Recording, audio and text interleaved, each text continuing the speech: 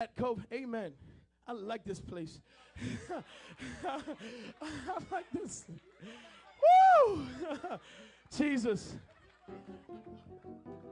Can I tell you that most people, most preachers, most pastors that died last year, can I tell you they didn't die from COVID-19?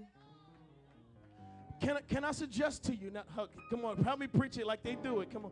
Can I suggest to you right now that these people died not because of COVID-19, but because God got tired. And so can I tell you that if I turn this sacred desk into my own stage and podium and make myself a God before you, God has to stand up now and flex his muscles, because there's a scripture, somebody say it's a scripture, that says there shall not be no other gods before me. And if I make myself a God here, I make myself an enemy of God. What do you think he's going to do? Let's put two and two together. If I'm fighting against him, who's going to win? If I'm sitting here saying it ain't about you, it's about me, who's going to win? If I keep now, listen, can I borrow somebody? Come here, Giovanni. Let me tell you, if I keep allowing pride to win, this is God right there, that speaker, right? Pride comes in and says, no, go here, go. God is calling you. No, go here. Yo, leave him alone. Shut up. Keep going. If I keep submitting to pride, pride is now my God. There is a scripture that says, what you say? God resists the proud. But then he said, those that are proud, he'll bring them down to destruction. He'll bring them, no, right? It makes sense. Maybe that should have been entitled, It Makes Sense. It makes sense why most people died last year, because pride was their God, fame was their God, and they became an enemy of God because they wanted the tithes and they wanted the best musician, but they didn't care about your soul. There is a scripture that's literally, what is it? Verse what, God? Thank you. It is verse 13, 15. Matthew chapter 7, verse, I'm going to read it. Matthew chapter 7, I'm all out of these notes. Matthew chapter 7, verse 15, it says, beware. And the last time, now, I'm not a preacher that went to seminary. I got my own convictions about that, because Paul said, read it. This is Bible. I'm not going to give you opinion. It's Bible. Galatians chapter 1, Paul said, I didn't get my message from men. I didn't get my message from their organizations. I didn't get my message because they decided to see that in me. Only one person gave me my message, and that was Jesus. I'm just simple enough to follow what Bible says. Seminary is destroying the church because we're worrying about more of the philosophy and all this weird stuff that don't make sense to Bible, but it makes sense to your ears. Oh, don't they run to whatever their itching ears want to hear and find teachers that... Get back to this verse. Verse 15 says, beware of false prophets who come disguised as harmless sheep, but are really ravenous wolves. That's scripture, right? Did I make that up, ma'am? Did I make that up? No. Okay, great. That's scripture. If the Bible is true, because I heard a song back in the day, the Bible is true and everybody a liar, right? So if the Bible is true, you know what that means? Some of the people that the church support decided never to be saved. How can a wolf give up his wolfship to be a sheep? The Bible just says you'll know them by their what? Fruit. How can he detach himself from his identity? How? How can a wolf say, all right, today I'm going to be a sheep. No more wolf stuff for you. I don't want that. He can't.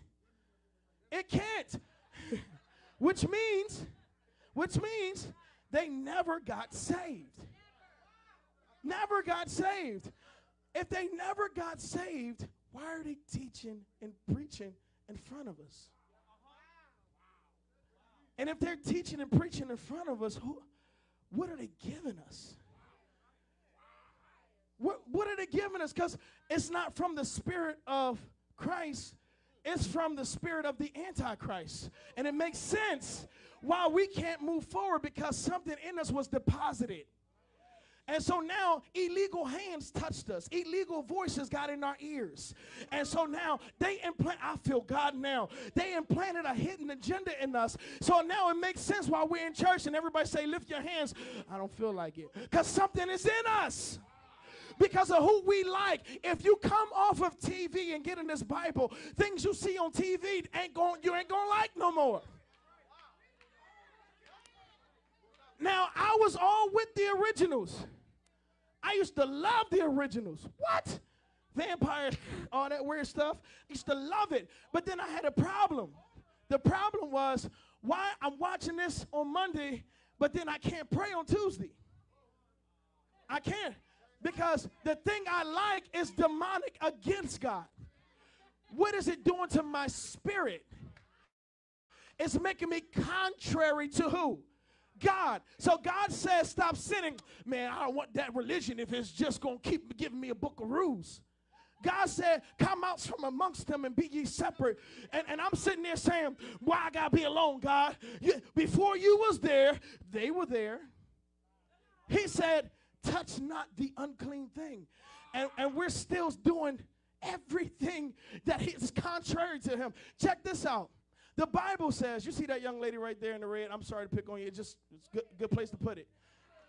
The Bible says, shun, and you said this yesterday, shun the very appearance of evil. Can I tell you, if she looks evil, the Bible says, run, run. Why are we still supporting her? Why? Why? If the message is more about money, why are you supporting it? If I see my pastor living like a rap star, why am I supporting it? Why? Why? Because you know what happens? What happens is I gravitate to the very thing that I want. So it makes sense. I want to be a millionaire. I'm tired of being broke. That's why I believe, oh God, I'm going to mess up. Woo! Woo! Jesus, let me calm down because, oh God. We're going to fight on that one, God. I can't say that. Woo!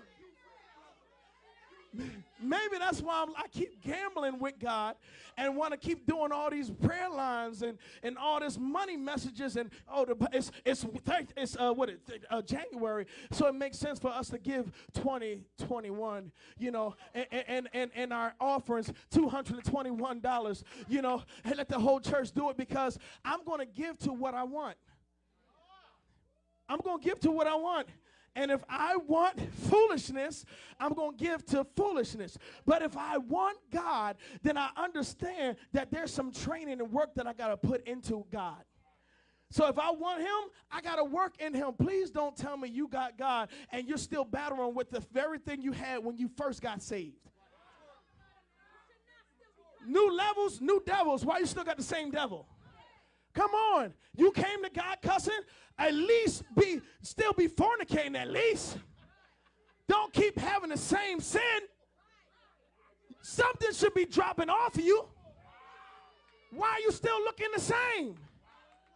Why is the people ushering bitter, nasty, ugly, messed up? Why? Because when we come to God through that narrow door, we got to drop off and dismantle ourselves. Does anybody want Jesus results? I'm done.